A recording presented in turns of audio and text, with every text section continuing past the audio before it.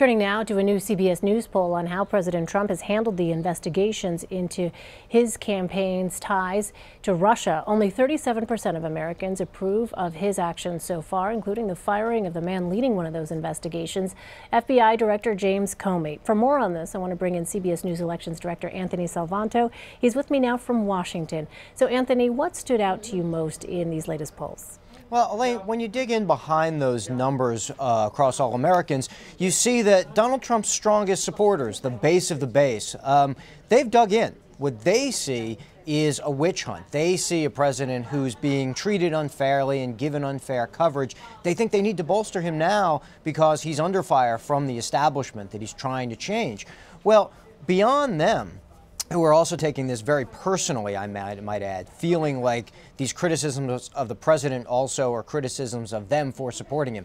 Beyond them, you find a lot of people out there in the middle who were sort of wondering, well, does this speak to the president's judgment and temperament? Increasingly, they say yes. Or does it speak to a sort of the business savvy, deal maker in Washington who could enact an agenda that they wanted? Those folks tell us that they're increasingly worried he won't be able to be effective and deliver that agenda, Elaine. Well, in one poll, 44% of Americans say the investigation is a critical national security matter. 32% call it a witch hunt. What should we make then of this atmosphere moving forward? As you have members of Congress, for instance, beginning to ask questions. Explain the backdrop here, the political landscape. Well, there's a lot of support, including for some of his more conditional supporters, those folks I talked about who say he's got to deliver on these policies for me to keep supporting him. There's plenty of support among them for having the Republican Congress push back against the president and be a check on the president when needed. Now, look, many of them feel that the president has nothing to hide. Many of them feel that the president did nothing wrong in these matters, including just maybe talk to the former FBI director about the investigation, but didn't actively try to stop it. So in that sense, many of them are okay with a special prosecutor, if perhaps only to get to the bottom of things and maybe put it aside, because again, they're focused on whether or not this president can actually deliver the legislation that they want, and that's where they're increasingly growing pessimistic. As optimism has fallen about whether or not he can deliver, you see also support fall away. It's not just about Russia per se, it's about that ability to deliver, Elaine. Specifically Republicans, Anthony, what did you find with respect to whether or not the president still enjoys the support of most Republicans? It's that break between those strongest supporters who incidentally say that they think the prescription for this is to give the president more power. They say if the president were to have the ability even to stop this investigation if he wanted to, they would support that idea.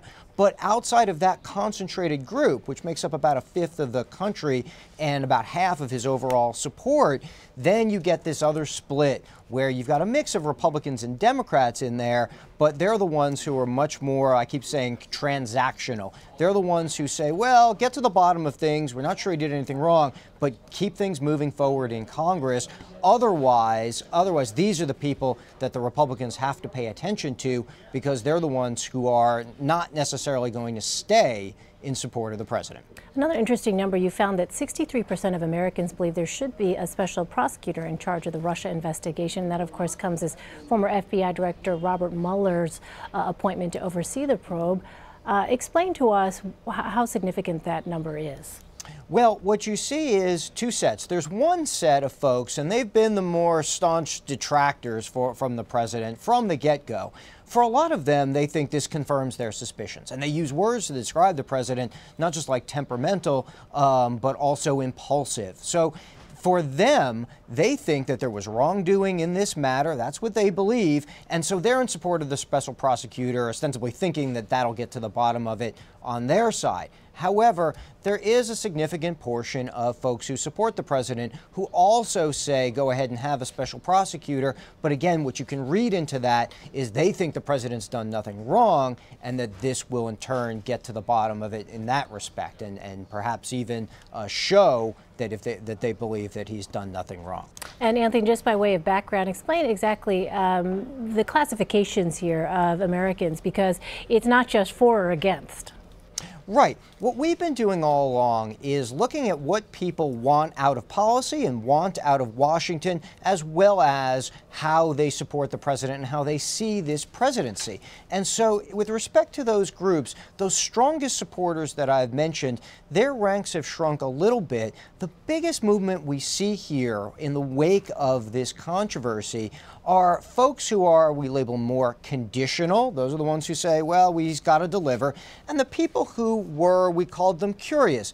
They didn't support the president, but they wanted to. They wanted a reason to.